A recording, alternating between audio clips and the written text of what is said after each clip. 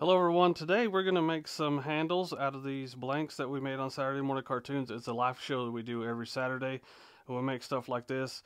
I actually sent one like this to Peter Brown, and thinking that he would do something cool with it, and he did. He turned the whole thing under a black light. So I had made another one of these, pouring it under a black light.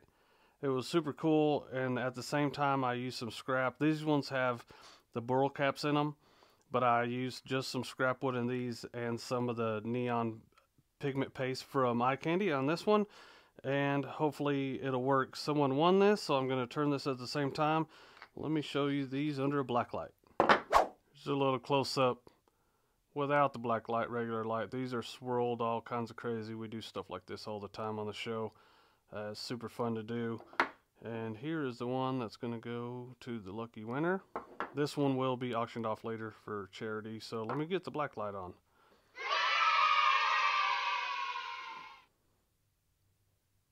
How cool is that?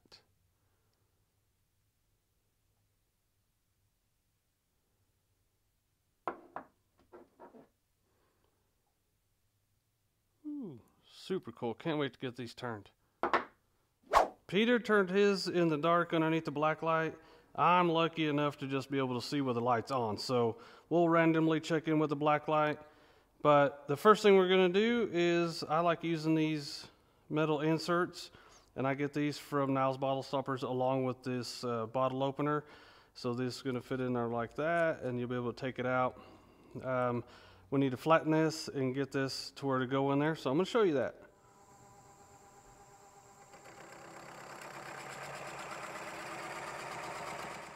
Now this is a 7/16 drill bit, and I have tape on there to go as deep as I want to go.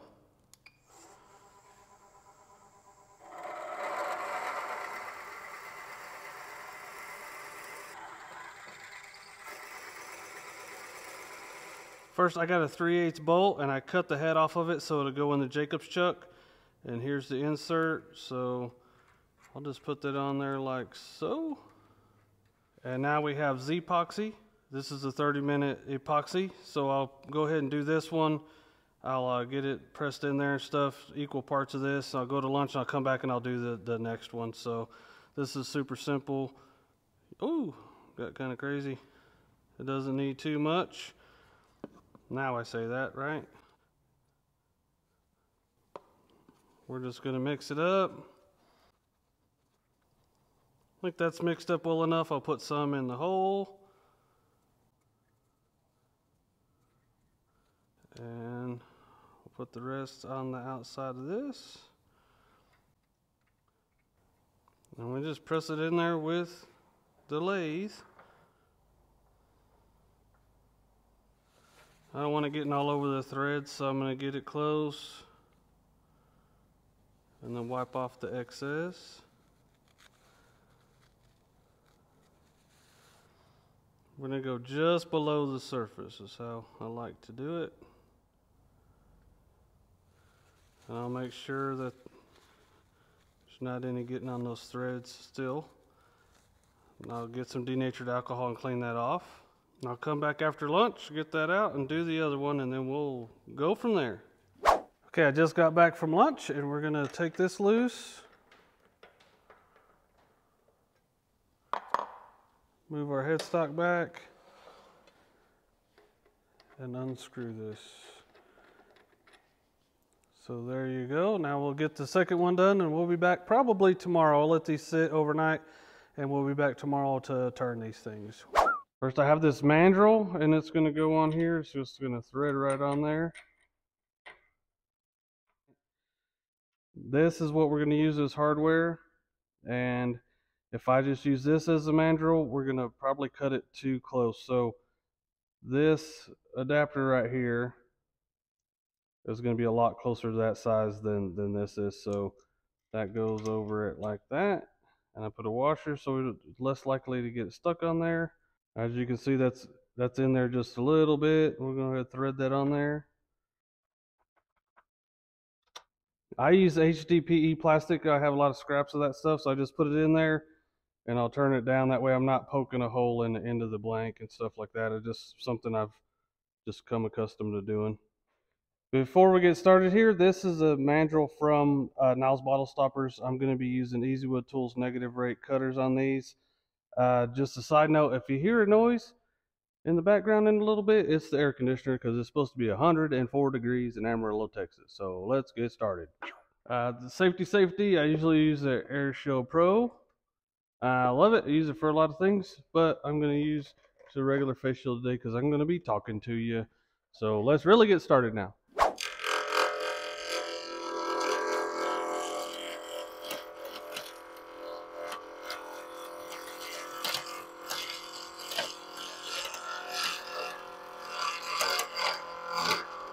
How cool is that? That was at about 2,500 RPM.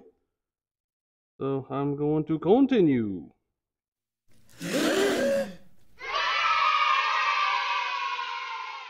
The air conditioner came on and the lights went off. So let's go.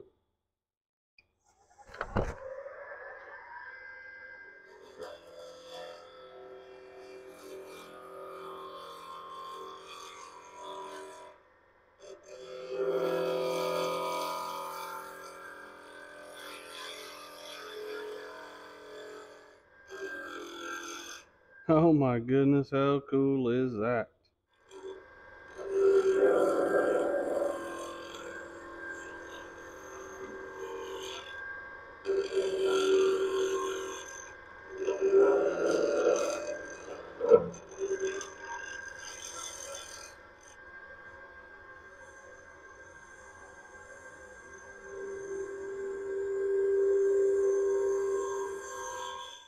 Let me just take a second and acknowledge how cool it is that Peter Brown did this whole thing under black light. I'm not going to do it, but if you want to see a whole video done underneath the black light, I'll put a link up there to Peter's video. Good job, Peter. I can't do it. I have 2 of these to do today. I'm starting to freak out. I'm starting to get to where I need to do the details, and I need the lights on. So good job, Peter. Let's get back to work. And this stuff, but this is super fun. I was going to cut all the way through this just because it was cool to film, so I had to stop. Let's go.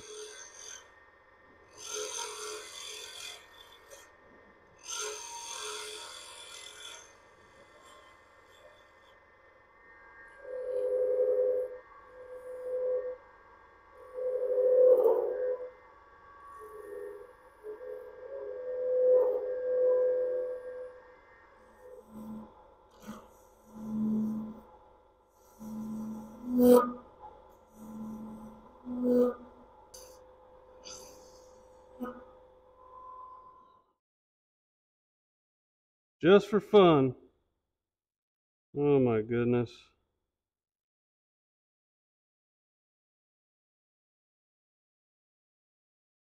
And look at the rest of this stuff too. Look how cool that is. Ooh, so much fun. A couple of notes here. This is dust collection right here. I'm about to turn it on. I'm not going to pretend that I'm a good enough wood turner to have this to where it's ready to just hand sand. So a little trick you can use, and I've been made fun of for this before online, all the bullies get me, is I'll finish it off with sandpaper. There's some ridges on here, and I'll show you real quick, and it doesn't matter. Let somebody make fun of you. It doesn't matter. Go ahead, and I'll show you how I do this. Now I'll use a drill with 120 grit, and I'll do that with the drill, and then that's it. Then I'll go back to hand sanding. But this is a great way to get it nice and flat. And as you can see here in a second, these lines will disappear, and then you'll kind of know that you're flat. So just use a drill, but don't do it on all the grits. Hopefully you can see all those ridges just went away. I need to do a little bit of shaping around here or whatever, and do this. So the point is, whatever you got to do at the end of it, as long as it's a cool project, which I think this one's going to qualify for that.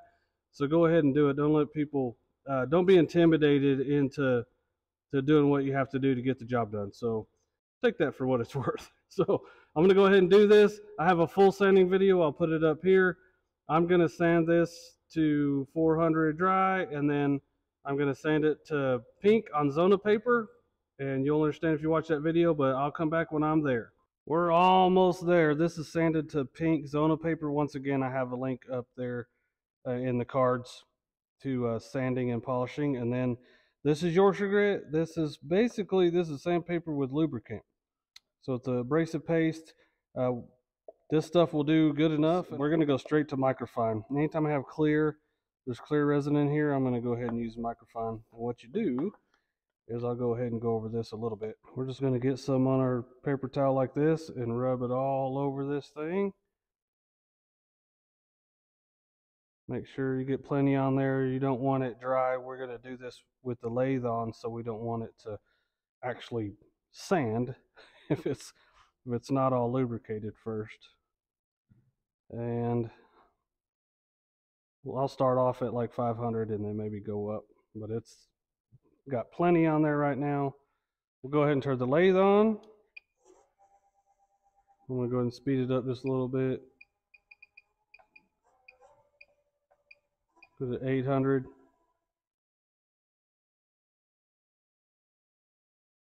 You just rub it in there until the grit in there will break down, and you'll actually be able to feel it when it's done. You won't feel the grit anymore, and then you'll know you're finished.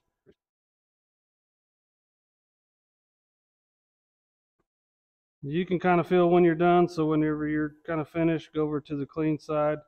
Just kind of get the excess off. Don't push too hard. We're just trying to get the excess off of there. And you're finished when you don't have any more coming off.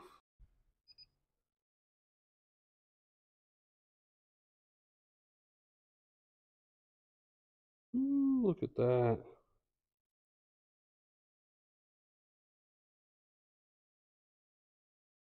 We talked about Yorkshire grit not being a finish, so these buffing wheels is what I use. First one's Triple E, white diamond, and this is one that has carnauba wax on it, so let's get these buffed up.